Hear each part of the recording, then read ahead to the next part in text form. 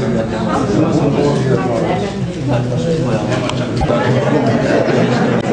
estét kívánok! Good evening, everyone. Distinguished guests, ladies and gentlemen, dear friends and colleagues, it is my great honor and pleasure to welcome here this evening one of Israel's greatest living writers, Aleph Bet Yehoshua. Described by the New York Times as a kind of Israeli Faulkner, Yehoshua has authored 20 books, including 9 novels, short stories, plays, and essays.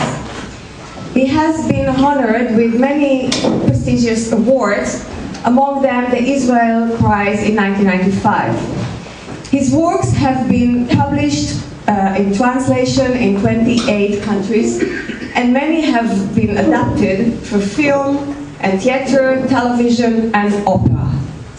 Yehoshua has taught comparative and Hebrew literature at the University of Haifa, was a writer in residence at St. Paul's College, Oxford, and a visiting professor at Howard, University of Chicago, and Princeton. In an interview he gave several years ago, Yehoshua said, and I'm quoting, "Jews are the great experts of crossing boundaries, having a very strong nucleus of identity composed of religion and nationality that could let them cross boundaries," end quote. And identities, Jewish, Israeli, Zionist, Sephardi and Ashkenazi, male and female, are definitely at the center of Aleph Bet Yehoshua's writing. Born to a 5th generation Jerusalem Sephardi family, while at the same time a member of the so-called generation of the state, Dor HaMedina, alongside prominent authors such as Amos Oz, Arnon Appelfeld, and Yoram Kaniuk, Zichrono Livracha. Aleph Bet Yehoshua has clearly been intrigued by the question of identity and by the part history played in building it. And if I may allude to the above quotation, Yehoshua, both the author and the public intellectual, in his attempt to capture these identities, has himself often crossed boundaries. Writing a dialogue novel while omitting one side of the dialogue, as in Mr. Money, diving into the period of Jewish history that never have been dealt with before, as in Journey to the End of the Millennium, writing a play about a culinary summit between David Ben-Gurion and Zev Jabotinsky, as in Shall the Two Go Together, Alchu Shnayim Yachdav, or writing the libretto for the opera adaptation of Journey to the End of the Millennium, Masa Letom Ha'elef. I'm therefore extremely grateful that Aleph Bet Yehoshua had also crossed the boundaries, or the geographical boundaries, of Ben Gurion Airport and landed here in Budapest today to celebrate with us the Hebrew Book Days and to offer insight into Israeli culture through examples extracted from his novels. So, toda rabah, Professor Yehoshua, and thank you all for joining us, and the floor is yours. I don't want to be alone with my jacket, so I took it off. There is a famous saying by our great scholar, I would say the most important Jewish scholar in this in the 20th century, Gershom Scholem, the great researcher of the mystical trends in Jewish philosophy. And he was saying something that was a little bit astonishing. He was saying, by Zionism, the Jews are returning to history. And it was a little bit strange, because we are always saying about ourselves that we are one of the most ancient historical people in the world. And still he was saying, during at least the last 2,000 years, we have not been in history, but in mythology. And the return of Zionism to Israel, to the land of Israel, and the establishment of a state, it is a return, and not an easy return, to history. What is the meaning of what Sholem was referring? And I have to explain it because I think that Israel itself, in these years, is in a crossroads about the attitude of the Israelis towards history or towards mythology. And this will determine, in my opinion, the fate of Israel for a long time. And especially in time in which every nation is hovering about the question of its identity, especially in the global area and the global identity. Still, the most important thing for Israel is if they will follow the European model of identity based on history, or to go to the American model that is mainly identity based upon mythology. And this is a very important and very, I would say, difficult choice of Israel today. Now, what we explain by speaking about mythology. What is mythology? There are many definitions. What is myth? What is the meaning of this elusive, so vital concept? Roland Barthes, the famous researcher of culture, speaks of myth and mythology as acceptance of the world as it wants to be and not as it is. The word myth derives from the Greek mythos, in the sense of a factually true condition, as in Homer writing, the noun denotes great authority and the verb denounce truth telling. In Greek, according to the encyclopedia, myth is an attempt to explain the relationship between rationality and philosophical truth, morality and religious belief, a pre-scientific attempt to interpret a certain real or imagined phenomena via the gods' relationship among themselves and with human beings. Or, to put it in more, I would say, sharp word, human myth, human truth, and not the truth itself. The first thing that when we speak about mythos and myth is the, I would say, the extreme poles of this same word. In one word we speak about myth or mythology as a, I would say, supreme truth, and in the same time we speak about mythos as a supreme lie. We say often, this is not true, this is a mythos. For example, many times we spoke about the army of Israel after the defeat or the problem in Yom Kippur War, the strength, the mythos of the army was broken, meaning it is not true, it was a mythos. The movement between supreme truth and, in the same time, supreme lie is something fundamental in the mythology. The myth, okay, it is a super story hovering above history. His effect in history after a certain time has been, I would say, faded. They cannot continue, doesn't stand anymore. But mythos is something that is not concerned, or it is not judged by a certain place and time, but is above time and place. The most, I would say, obvious mythos is, for example, the crucifixion of Jesus.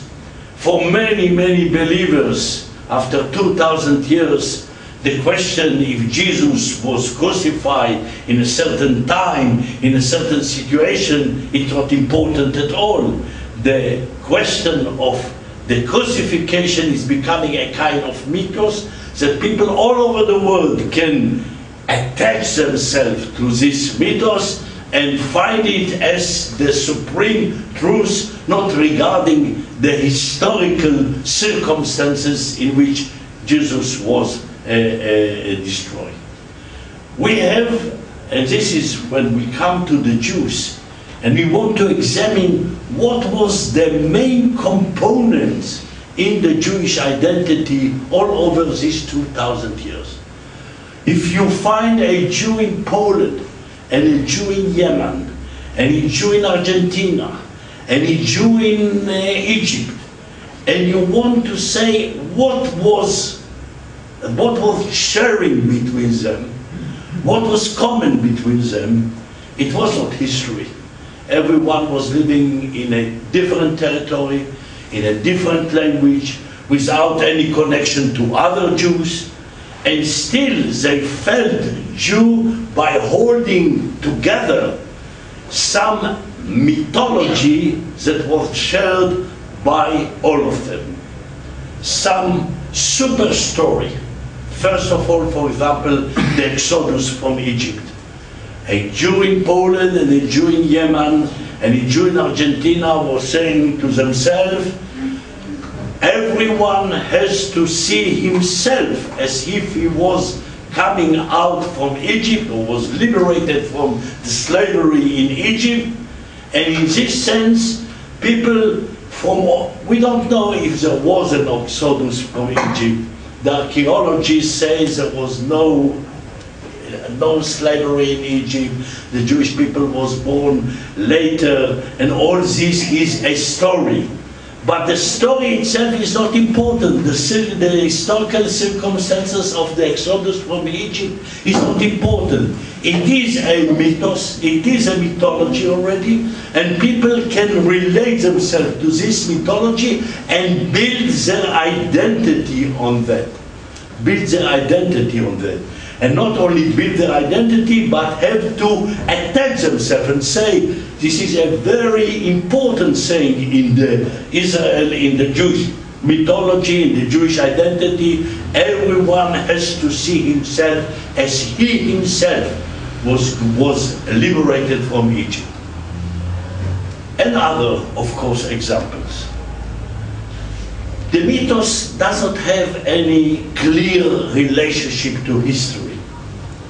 Take, for example, the day of mourning of Tisha B'Av, the 9th of Av. In Israel, it is very special in the last years, in the last 20 years. If you go to a cafe or you go to a cinema, it's closed. And if you ask the people why this cinema is closed, they will say to you, because it is the day of mourning of the destruction of a temple. You ask them which temple and when it was destroyed, they say it was destroyed 2,000 years ago. 2,000 years ago, and you close the cinema now because it was destroyed 2,000 years ago? No, they say. There was not only one temple that was destroyed, there were 2 temples that was destroyed. 2 temples in the same day, in the same period? No. One was destroyed in 70 AD, and one was destroyed in 580 BC, in difference of 600 years. Now what is the mythos? What is it doing? He's taking one destruction of one temple that was 2,500 years. Then another destruction of temples that was destroyed 2,000 years ago. Combine them together and make it destruction, and make the mythos of destruction, and you have to attach yourself without any details, why this temple was destroyed, why the other was destroyed. They were destroyed for totally different reasons, by totally different people, in two different periods of history. It's like taking, for example, one day in Hungary or in France, you are celebrating in one day the commemoration of the war of 30 years in Europe, in the end of the Middle Ages, with the celebration of the First World War, making together. This is totally unhistorical attitude. And you cannot even oblige people to understand what was the reasons of this destruction, what lesson you can take from it. In this sense, the mythology that was working mainly on religion, and religion is working on mythology, this was the basic element that was feeding the Jewish identity. Or I will give you another example. If you go to a yeshiva, not here, perhaps, I don't know if there are yeshivas, but there are, of course, yeshiva, but let's say go to Brooklyn or to Israel, to Bnei Brak, you will see the students, the Avrechim, Haredim, studying very, with great passion, for example, the writing of the Rambam. They know by heart pages of the Rambam. Now you will ask them, when the Rambam was living, who was influencing him? What was his relationship to the Arab philosopher in his time?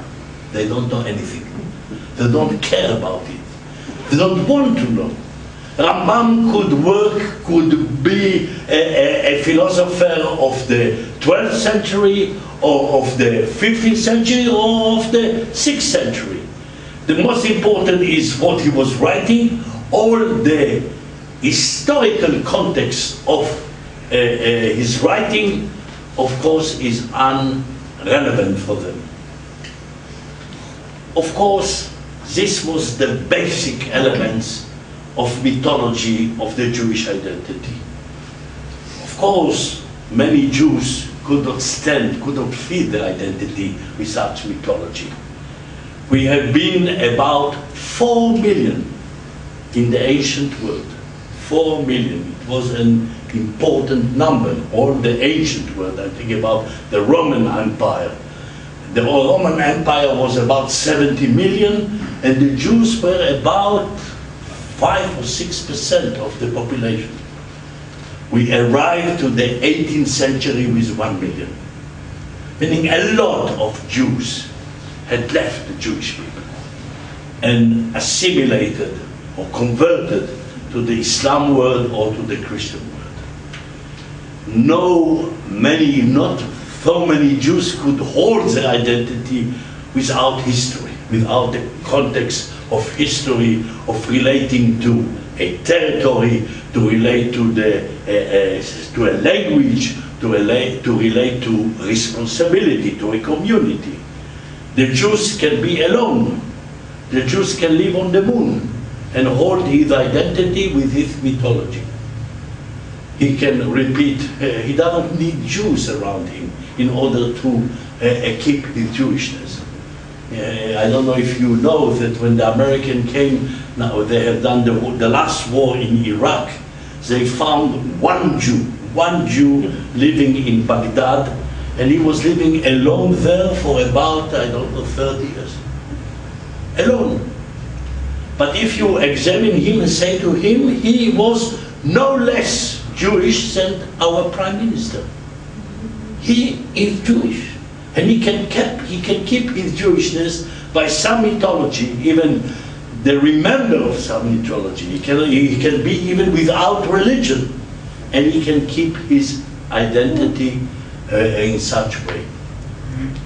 This, of course, was an advantage, but it was, of course, a big disadvantage.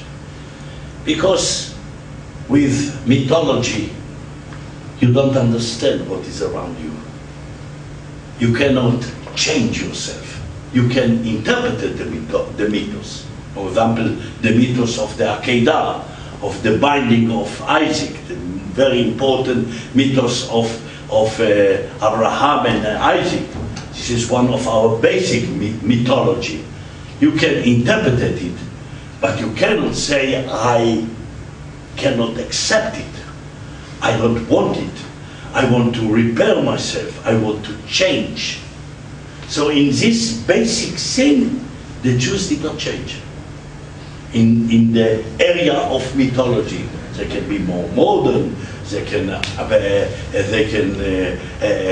would say, acting with machine. They can do many things. But their identity, their basic identity, I will take you, I will take Jews in New York, I will take Jews in Argentina, I will take Jews in many other places. You are the same. Alone, without responsibility to each other. There is the most, I would say, untrue mythology is speaking about a common Jewish destiny. Never there was a common Jewish destiny. When Jews were in Auschwitz, in Poland, Jews in America were going to the stock market. There is no Jewish destiny. Jews were there. Every Jew was connected to the destiny of the country in which he was living. And in this sense, the Jewish destiny is only a wishful thinking, or a wish, but not a reality. But there was something that was all the time speaking about our Jewish destiny. And we repeat saying it, because in the mythology, we were sharing the same identity. We have the same destiny in the mythology. But in the reality, it was not like this. This is the reason why Sholem was saying, when we are back to Israel, we are returning to history. Meaning, we know first of all our boundaries. This is the easiest way of the Jew to go from one place to another, because his identity is in his head. He doesn't have to change his language. He doesn't have to change the basic elements of his homeland. He can go from one place to another because his identity is there. And this is the movement of the Jews all over history. You see the immigration of the Jews and the movement of the Jews from east to west in quantities. And all history is full of the immigration and immigration of Jews all over the world. So first of all, you are in territory. You have boundaries. You know when you start and where are you and where is the other. Where is the other? Like you are in Hungary, you know where is Hungary, and you don't, and you know where is Czechia. You know your house. You know your home. And the homeland is creating identity. First of all, territory is creating identity. But it is creating also by the language. And it is created by understanding the history of others. And you have to evaluate yourself not according to big, unclear myth, but you have to evaluate yourself in comparison to the history of other people. You are not comparing yourself in the absolute middle, but you are dealing yourself with other people. And your history is not an absolute history. It is history among the history of others. And then you can say, here I failed, here I was correct, here I can change myself, I can change myself, I can change the fundamental elements of my identity. I don't have to keep them in a kind of an absolute area. I can change myself and stay and still remain the same. Still remain the same, even by changing yourself. You are looking upon other people in historical way. If you take, for example, the Israelis that were returning to Hebron, the settlers, when they return back to Hebron, they say, okay, this was the land of our grandfather of Abraham. They could jump in history from this time to 2,000 years ago. But they did not ask themselves never what was happening in Hebron during the 2,000 years that they haven't been there. Regarding other people, it's very important to understand the other people and to be all the time in touch and in comparison and to understand the history of others. There is something very noble in Zionism. When Zionism was started, some of the most, I would say, top intellectuals that were coming from East Europe, from Hungary, from Germany, and from Austria, they were becoming Orientalists. And they tried to understand the Arabs profoundly, not only on the political level. They tried to find the sources of the Jahiliyyah, of the Arab pre-Islamic poetry.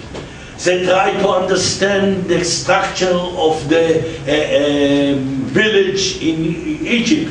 They have done profound studies in order to say to themselves, we are now living in the Middle East, these will be our neighbors forever, so we have to study them and to be very careful to understand them profoundly. In this sense, I have to say that it is not easy. It's not easy to direct our identity, to change it into an historical one. First of all, because our relationship with America. America was built on a myth. People were leaving Europe, throwing their private history behind them, and came to America as individuals. And this is the charter of the creation of America.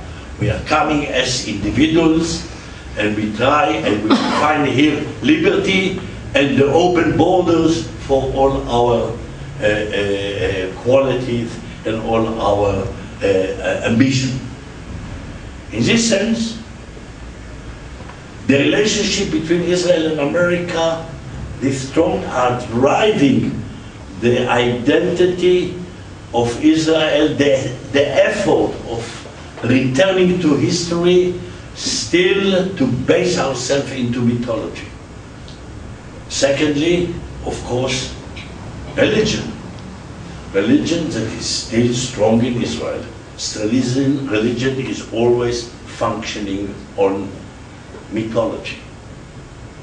And of course, the way in which we are in hostility because of our neighbors don't allow us to smooth the relationship into historical thing and keep them in mythology. The problem of mythology is when you are working on mythology, the others, the non-Jews, were regarding us as a mythos. Some of the basic element of anti-Semitism, and you can see it here and all over history. Anti-Semitism wasn't started with Christianity. Anti-Semitism was already in the ancient world before Christianity. Anti-Semitism, you see it in the Muslim world. Anti-Semitism, you see it among secular countries like Germany, Nazi, and Soviet Union.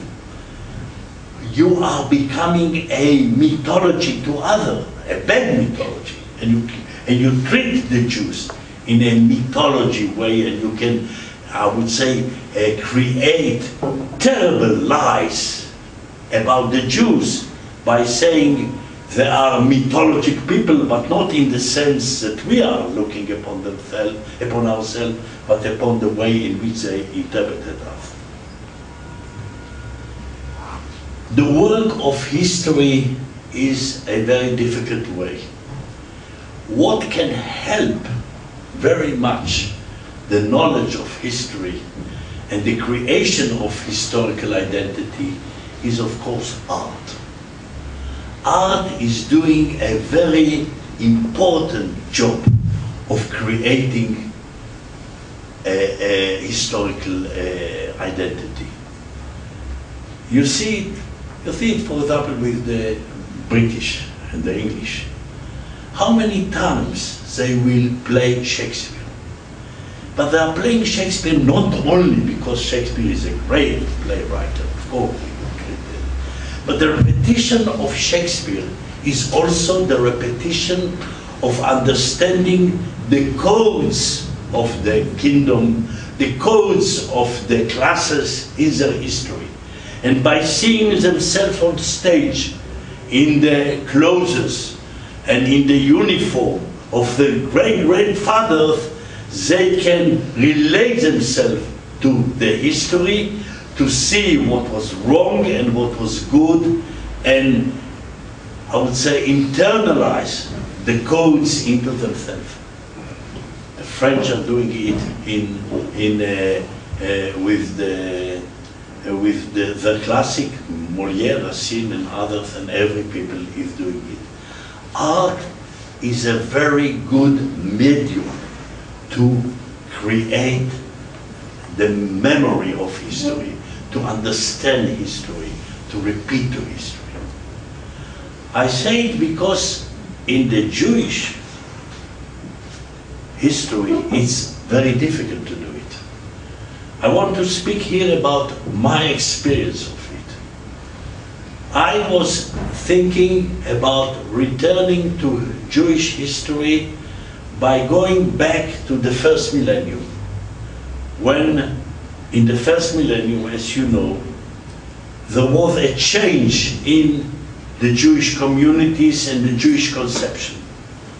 The halachic center in Babylon was declining, and two halachic new elements, new centers, was creating in the end of the first millennium. The halachic center in North Africa and then in Spain, that was creating the magnificent period of what we call the golden age of Spain.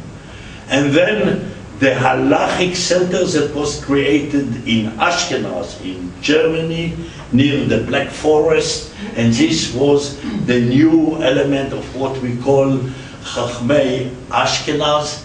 This was one of the basic of the Haredim that you see now everywhere in Israel and elsewhere. I wanted to a little bit to understand how Jews were coordinating their codes between themselves, even when they were out of their country and without any authority that can impose the new code. The Pope was introducing the codes to the Christian world, to the Catholic world. Kings and princes were imposing codes of morality, of culture in their communities. But in the Jewish world there was not authority. There was not a common authority that can impose on the whole Jews, and especially the Jews that were living apart from each other. Jews were living here and Jews were living there. In the Jewish saying there is something very smart, as saying, Aseh lecha rav, make your own rabbi. Meaning, you do your rabbi. You choose who will be your rabbi. If you don't like this rabbi, you choose another one. You will not say to a Christian, if you don't like the cardinal, choose another cardinal. This is the hierarchy of the church, and you cannot avoid it. And I wanted, through a story that I created in the journey to the end of the millennium, I was creating a story about a man who has 2 women in North Africa. In this time, 90% of the Jews were living in the Islam world, only 10% of the Jews were living in the Christian world. Very strange, because all was changed just before the Holocaust. 93% of the Jews were living in the Christian world, and only 7% of the Jews were living in the Islam world. So, I wanted, through the question of bigamy, through the question of what is the halachic code of having, working with bigamy or monogamy, especially by the fact that in Ashkenaz there was the declaration of the new amendment that a Jew must have only 1 woman and he cannot have 2 women. He's allowed, not must have, but he's allowed to have 1 woman and not 2 women. But in the south, among the Jews that were living in the Islamic world, the permission to live with 2 women was very natural. So the conflict was between how these 2 codes can coordinate themselves without an authority, without someone as a rabbi, chief rabbi, or chief king that can say, this is the code, and now you have to oblige and to obey to it. The story, I don't want now to tell all the story, we are already far in the time, but I want to say that my work with Jewish history was difficult, but in the same time amazing. Because we don't know, we did not preserve what I would call the physical materials of our great-grandfather. In Poland, 3 million Jews were living just before the Holocaust. Now, if you go to Poland and ask, show me the synagogue of the Jews in the 14th century or in the 13th century, you will not be able to find nothing. How Jews were dressed in the 15th century, how was the kitchen of the Jews in the 7th century, you will not be able to find it. Because the preservation of the material of the Jews did not do it, because they were all the time regarding the place as a temporarily. One day they will leave and go to Israel. One day the Mashiach will come and they will have to go. So the question of preservation, the place was not home, was not homeland. So the question of rebuilding historical context in a novel, it was very important to do it only through text. And the Jewish and the Israeli historians were helping me a lot. I have to go to them and ask them how the Jews were dressed and how the Jews were praying at this time and what was here and what was there. It was a boat that was going, the man with his 2 women was going from south to Paris in order to, I would say, to abolish the cherem that was on him by the Ashkenazi. And in studying history and in recreating history, you are recreating history in a novel, in a work of art. As for example, I see the French are doing it in films from the 14th century, the Retour of Martin-Guerre, the Return of Martin-Guerre, and some things that they can recreate history. Immediately, this makes easy for people to understand history and to relate to relativity of history. I don't want to go to the details of this novel, But I would say that, of course, I avoid many mistakes. For example, when I was asking my historian if I can give to my protagonist to eat potatoes, they would say, be careful, in the first millennium they have to wait 500 years in order to get potatoes, or to drink tea, or to do something like that. So I was very careful not to do anachronism with my historical details.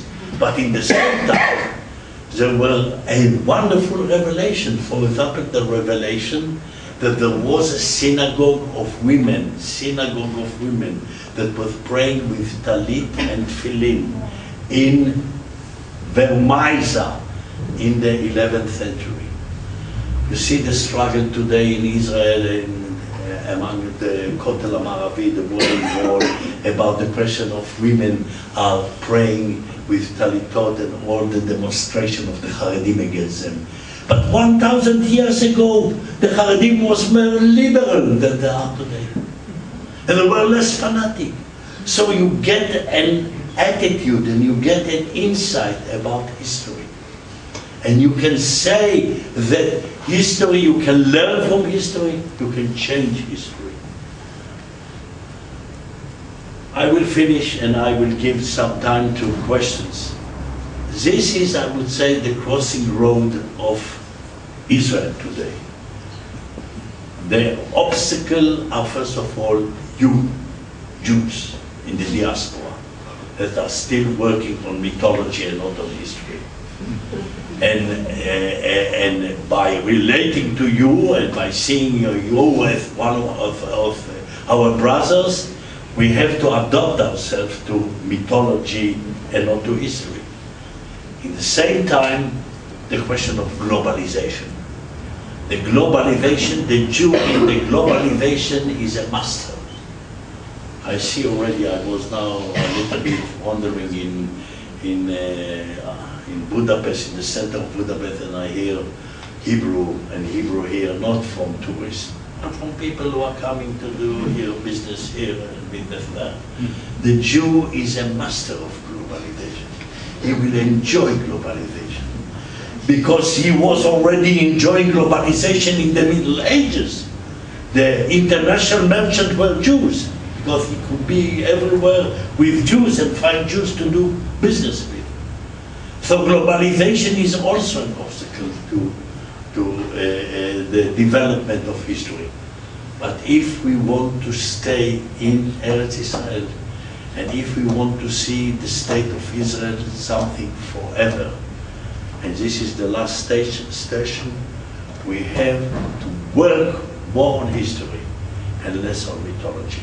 Thank you very much. Thank you very much, Yehoshua, for a fascinating lecture. And I would like to open the floor for questions. That the history in every age is the history of the ruling classes, and the big masses in every historical sense, they are living outside the history. In that sense, how you interpret the position of the Jewish position in the European Middle Ages or in the Roman Empire and so on, that's inside and outside the big masses in that sense? I think that in the last years, in the last centuries, there was a lot of attention to the real history of the masses and not only the history of the ruling class. I know my teacher, I had a teacher, Professor Yavels, who some of his books upon the Roman Empire was concentrating on the proletarion and the slaves in Rome in the 1st and the 2nd century. So I think that a good historian today will not satisfy himself by dealing only with the ruling class, whatever, if they were democratically elected or not democratically elected. So the dealing with the masses, with the movement, with the popular movement is part of history, and in this sense, the Jews is also part of it in the different countries in which they were living. Yes. You touched on something that's very important, especially here in Hungary, in today's historical context. Globalization, very cogently said, is for the Jews. It's invented by us. If it's not invented by us, it should have been invented by us. I today Google all the time, what's the next place to live at? Even though I have a place in America and here in Israel as well. The point is, this is what the European anti-Semites in Hungary especially, the code word for Jew in Hungary, when you don't want to say Jew in a pejorative sense, you say cosmopolitan. We are insulted by being globalized people who do not have a homeland, who do not favor the flag of the country they live in. So this is also mythology, because actually in Poland before the war, as well as in Hungary before the war, as well as in Germany before the war, the Jews who lived here considered themselves here Hungarian, they're Polish, they're German. They were totally mesmerized that all of a sudden they are now foreigners.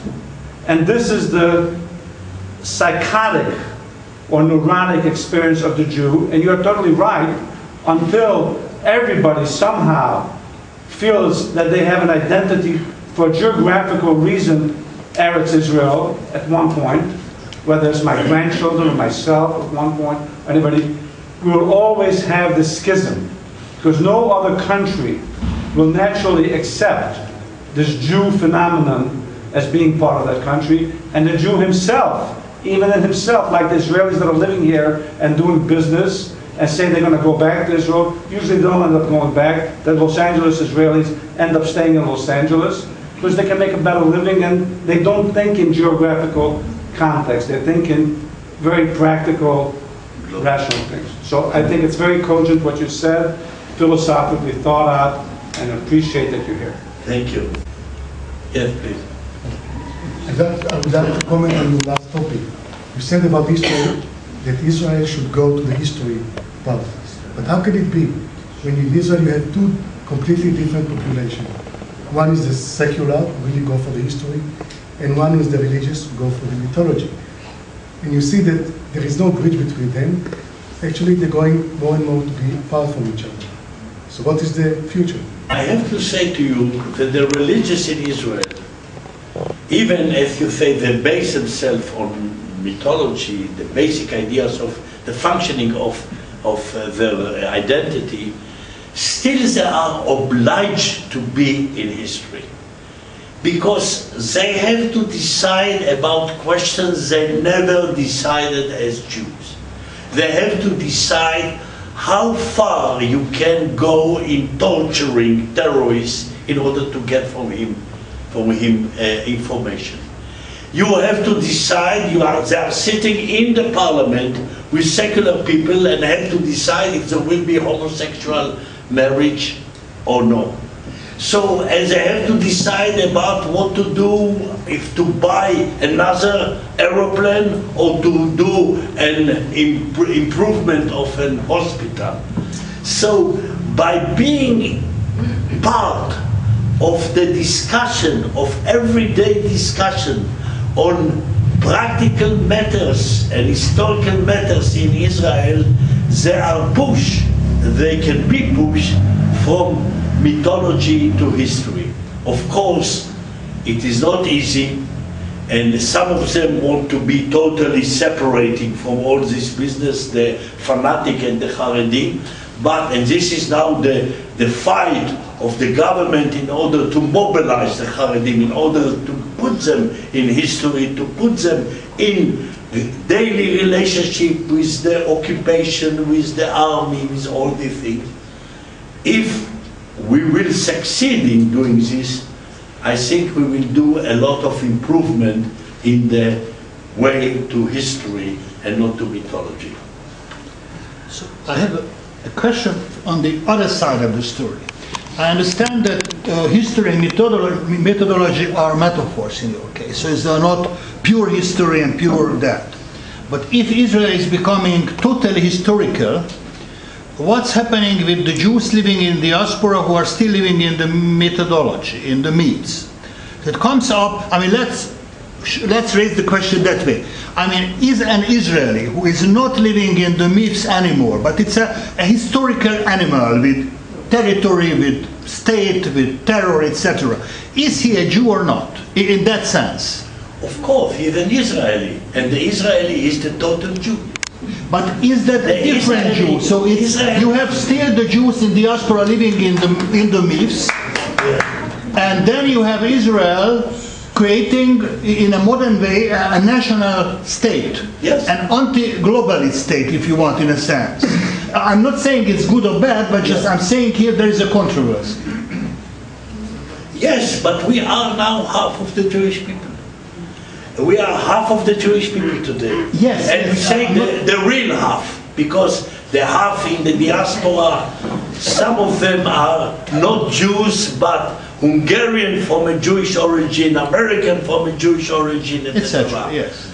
So the question is, are you attaching yourself to the totality, to history, or you are remaining with your mythology? And this is the test for community in here or in other places. And if you want to survive, you have to attach yourself more to the historical elements of Israel that are now created, to encourage them, especially language. Language is extremely important. I don't have to come here and to speak in English. I have to speak in Hebrew. And you have to understand me in Hebrew. Hebrew must be the language, at least to do the effort. If you cannot leave your business here and your position here and go to Israel, at least understand Hebrew.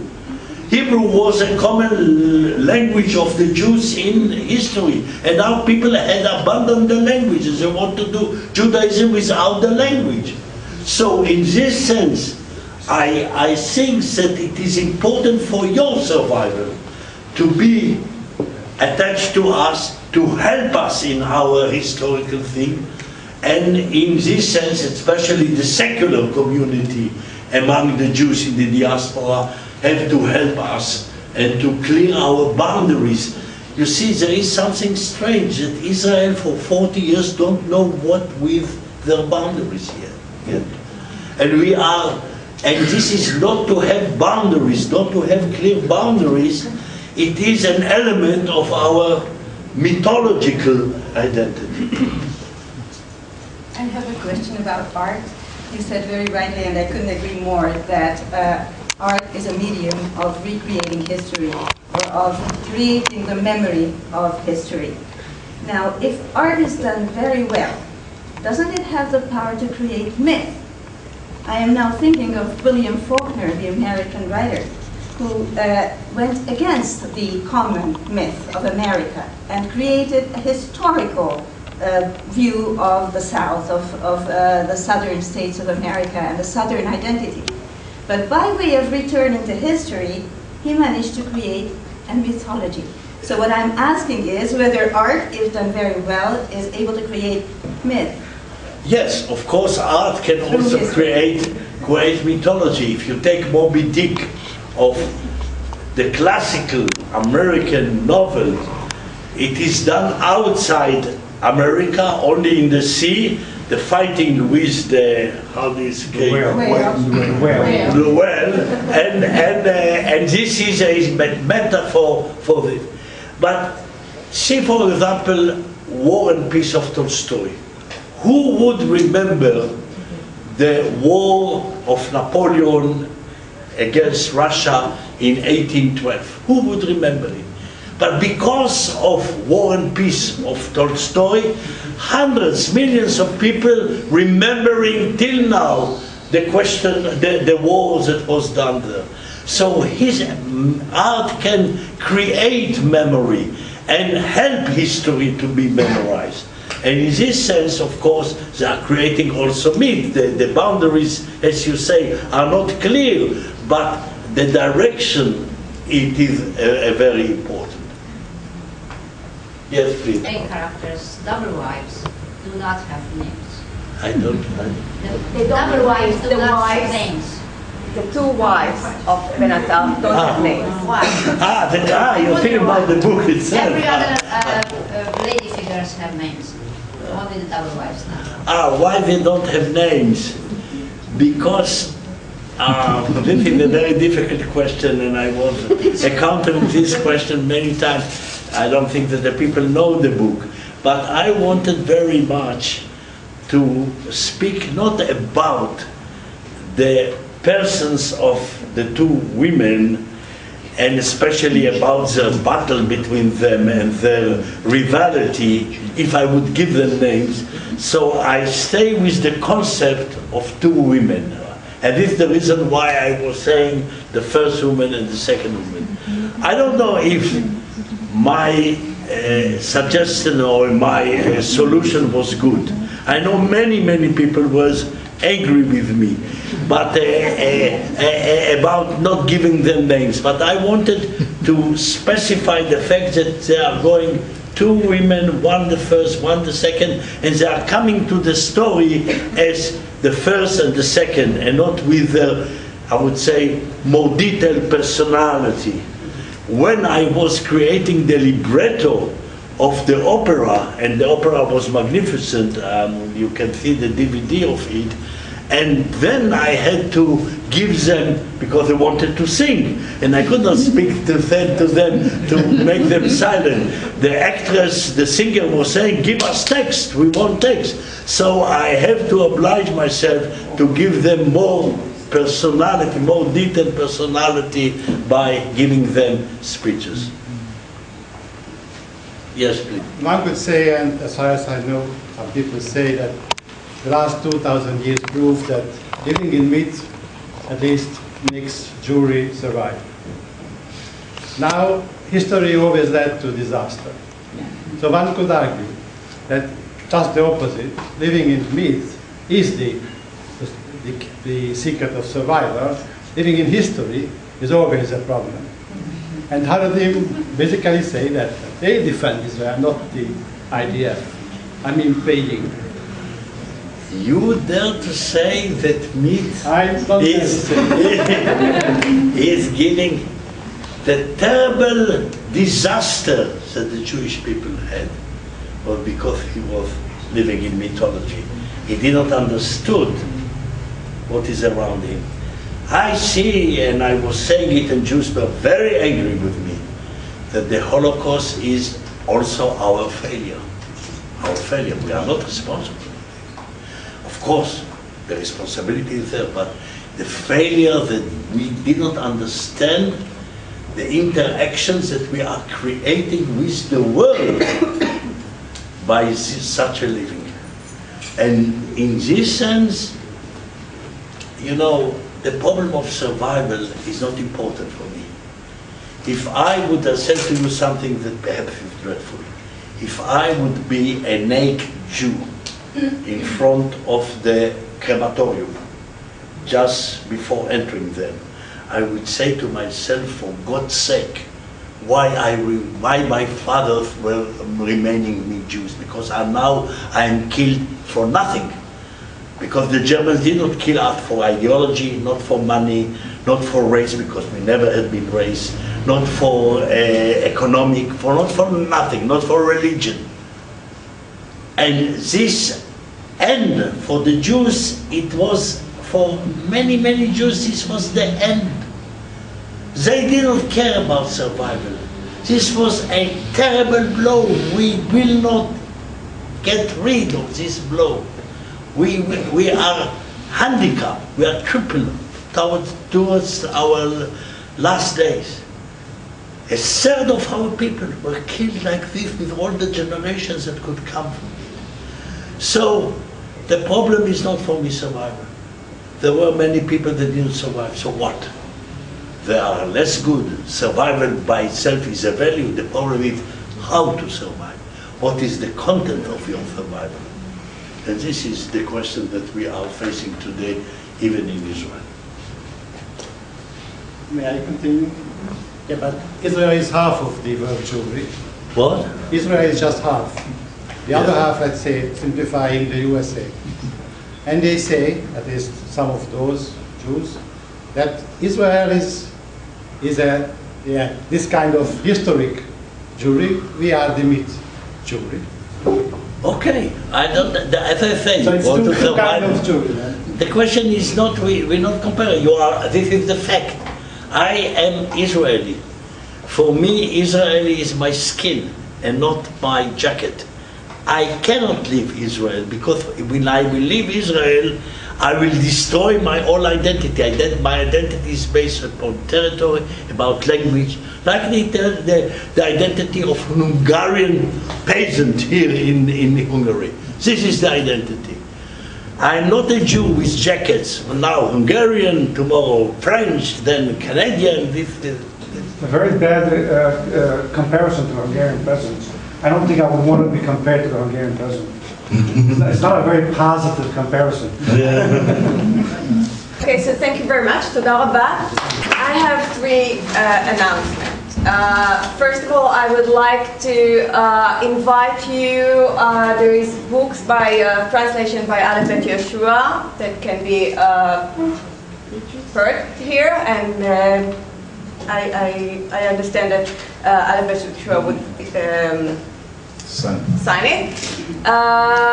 The second announcement is that we are having another program in our book week, or book day, with the Professor Obi Friedman, and he will give here a lecture or a book launch on Monday. So, and you're all welcome. And the third announcement is that we also have a reception, a nice reception outside, and you're most welcome to.